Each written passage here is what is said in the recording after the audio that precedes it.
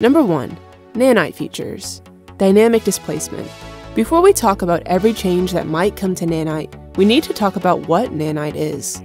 Nanite is a powerful tool in Unreal Engine 5 that makes graphics look amazing while keeping them efficient.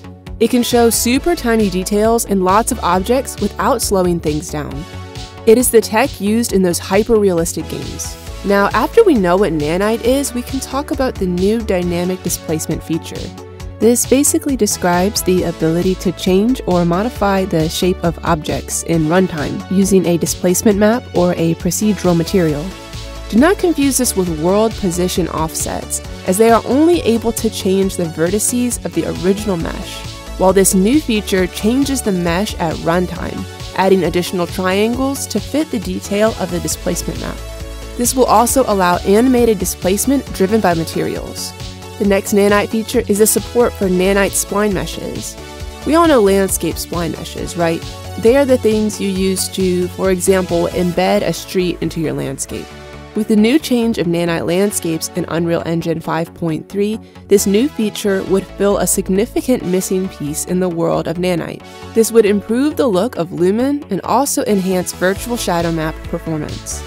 This feature was released as an experimental feature in Unreal Engine 5.3, so you are already able to test it, but it may still cause crashes, performance issues, and other fatal bugs. Another change that might come is optimized shading for Nanite. The final goal of this feature is to fully replace the pixel shader path and move Nanite materials from the traditional raster shading over to compute shaders. This allows for very advanced Nanite materials and optimizes the rendering of shaders for more performance on both the CPU and GPU, while also improving the code maintainability. Let's continue with number 2, larger worlds. The current maximum world size in Unreal Engine is 21 square kilometers. This change would add double precision transforms, allowing the maximum world size to be 88 million square kilometers. Just to put this into comparison, this is over half the size of our solar system. And compared to the current maximum of 21 square kilometers, this is absolutely astonishing. Currently, when you cross the boundary of 21 square kilometers, the player pawn gets deleted. Or if you are close to the boundary, it causes imprecision and jittering. With the change, this is not a problem anymore for nearly all of the projects you create. There is still a bunch of stuff to do for the Unreal Engine development team though, so do not overhype this feature yet. Number 3. Temporal Super Resolution. This built-in cross-platform upscaling technology renders the game not at full resolution to save rendering calculations. This is already a feature in Unreal Engine, but there might be these changes. History resurrection. Occlusion, shading chances, or going out off-screen all discard temporal super resolution data. With this new advanced feature, old temporal super resolution data would be saved in order to prevent noise or trail artifacts. This system would compare the saved data and the current one in order to resurrect the detail from old temporal super resolution data. Has pixel animation material flag.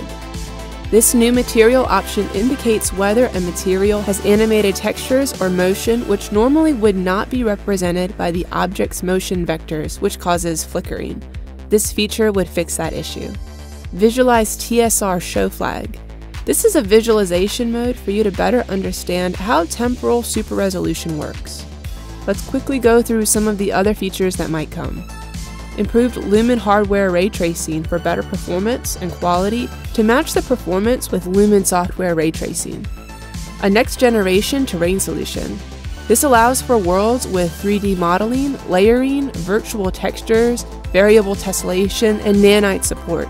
This system aims to replace the current height field-only landscape solution in which you aren't able to create caves, for example, due to the system only being able to have only one Z value for every X and Y value. This is comparable to the voxel plugin. Substrate, the new material system moving from experimental status to beta status. Performance improvements, more robustness, and more controllability for virtual shadow maps. Support for shadows, translucency, and Lumen for heterogeneous volumes. These volumes allow for integrated rendering of volumetrics like fire, smoke, fluids, and other things driven by Niagara or OpenBDB files. Orthographic rendering will maybe get updates like compatibility with temporal super resolution, water rendering, volumetrics, and improvements to lumen, hair, and Niagara, as well as reflections. Path Tracer will maybe get the ability for adaptive sampling. This improves render times by not continuing to render pixels that are deemed to be accurate enough already. Path Tracer will also maybe get denoising to improve the quality of rendered images. Faster shading cooking through optimized internal architectural changes. Parallel rendering. This enables running Unreal Engine titles in multiple threads to increase the performance of any project.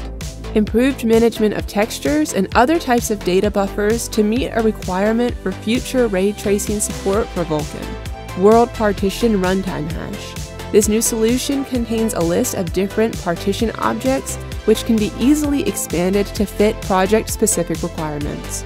The new system comes with two partition types. One is the loose hierarchical grid, which uses the extent of actors to vary streaming cell bounds, and the other one is level streaming, the system we already know. Advanced logical data layer operations will maybe include operators like and, or, and not, which allow you to set rules when assets should be shown. Runtime hierarchical generation. This allows for dynamic improvements through complex user-defined rules, larger PCG worlds, and will also improve editor-only workflows. Metagraph. This new graph is a higher-level graph, which allows you to define the execution scheduling and priorities while being able to visualize and manage all PCG graphs within your scene.